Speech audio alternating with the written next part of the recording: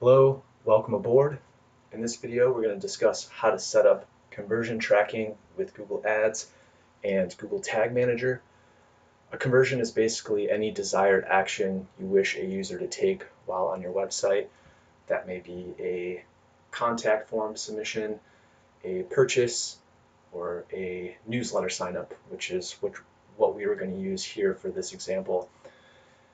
Google Tag Manager is somewhat of an overwhelming thing to grasp if you haven't used it before.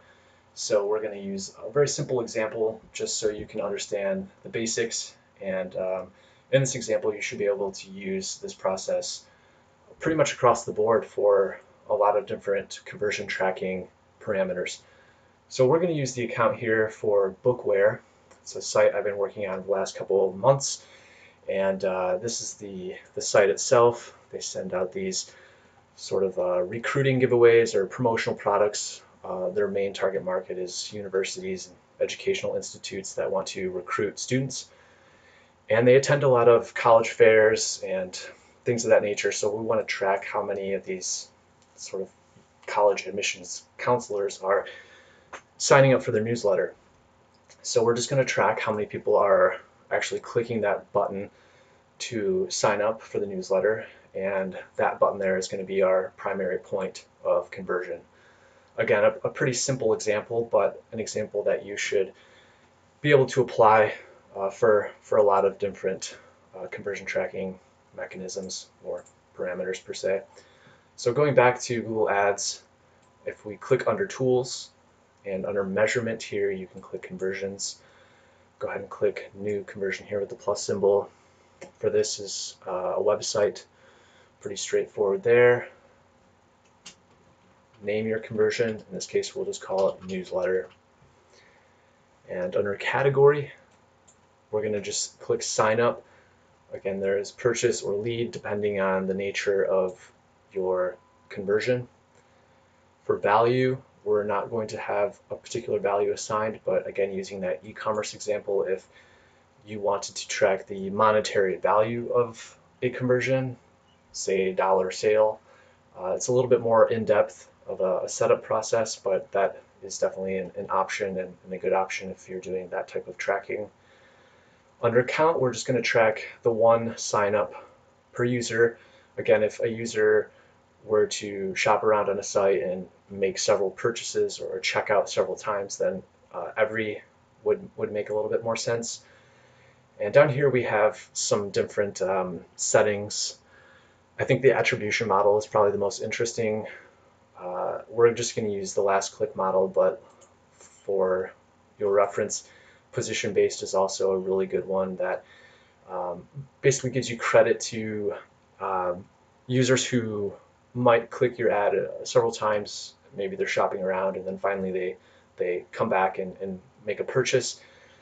It's going to give value to that whole user's journey. So position-based is another one that I like to use, but for simplicity, we'll just use last click. So we'll get that set up. Again, we're going to use Google Tag Manager to set this up, and we're going to head over there right after this. So here we have our conversion ID and our conversion label. So these are our two points of information that we're going to use to set this up in Google Tag Manager. So we're going to head over there. Real quick, I do want to show you how to get Google Tag Manager installed. We do already have it installed, but you have these two tags that you need to place in the head and this one down here in the body of the site. So because most sites do use WordPress, I'm just going to use this here Bookware WordPress website as the example. Again, if you're using a different platform, you may need the help of a developer or someone with a little bit more technical understanding. So under Appearance, Editor, I'm going to get into the code a little bit, but it's all pretty straightforward. We need to find the theme header right here. So this is the code that represents the header of the site. And there you'll see right at the top is our Google Tag Manager code right there. So that's that piece of code.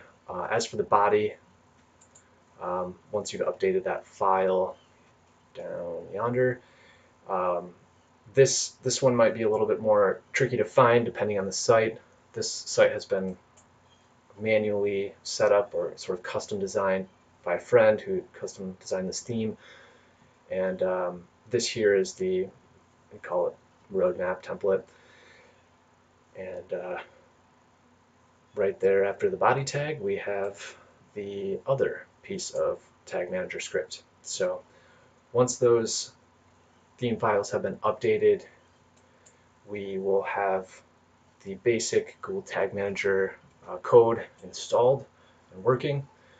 So once that's done, we actually get into some of the nuts and bolts on how to do this. So first we're going to set up our tag, and we're going to create a new tag for newsletter signups. Right up here, first and foremost, just go ahead and name the tag. We're just going to call it Google Ads, and we'll just call it newsletters or newsletter. Okay, once we have that, tag configuration. A very common one is using Google Analytics to configure the tag, but again, this is Google Ads specifically, so we're going to use Google Ads conversion tracking. And there's that conversion ID and conversion label from Google Ads. So go ahead and copy and paste that information in each corresponding field. And then we'll just click Save. Now we have to create a trigger for this tag. So we're going to add a trigger. Up here in this plus symbol in the top right, we're going to create a new trigger. And we can just call this, again, Google Ads newsletter trigger. Cool. And under the configuration of this trigger, we're just going to use a simple click model. So this is a configuration trigger that is very applicable to a lot of different ways of tracking a conversion. So we have our trigger set up. We're just going to leave it on all clicks right now. And we're going to come back to this to adjust to just some clicks based on this activity that we're looking to track. So just go ahead and click Save. And this is kind of the general framework setup here. So once you have that set up, just go ahead and save that tag. So here's our Google Ads newsletter tag that's set up. And next, we're going to actually go to this preview feature, which is pretty nifty. So go ahead and click that preview.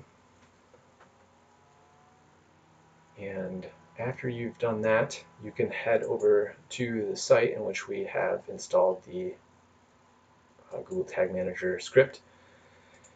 And because we're in preview mode, we have this cool little window that shows up here. And this is going to enable us to sort of define that activity that we want to track as a conversion. So we're going to hop over to newsletter. Notice how when I click that, well, I guess we'll get there in a second, but there we can see as we're like clicking around, it's tracking this different activity here. So we want to click here under variables, and if you hit Control or Command to prevent this from actually taking you off the page, it'll open it up into a new window. So I'm going to hit Control, click that, and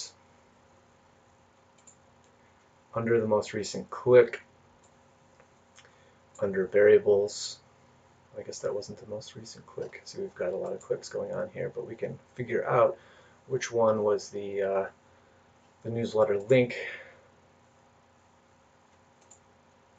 Yeah, this one was it. So this one was the click to that visitor.r20.constantcontact, which is where users can actually sign up.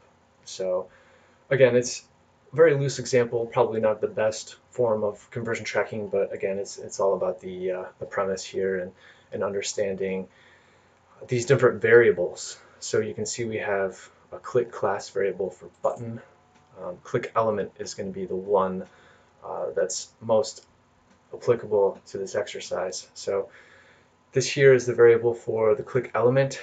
So what we want to do is tell that trigger that we previously set up in Google Tag Manager to track any clicks that occur to that element or to that link.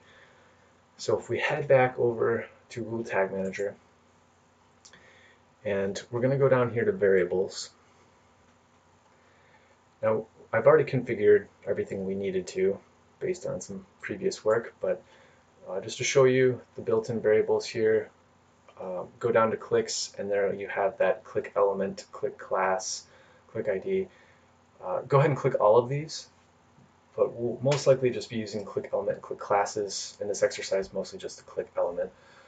So once you've selected all those, they're going to appear right here, and you're good to go. So we're going to go back to that trigger then, and we're going to kind of dial this in. So once we have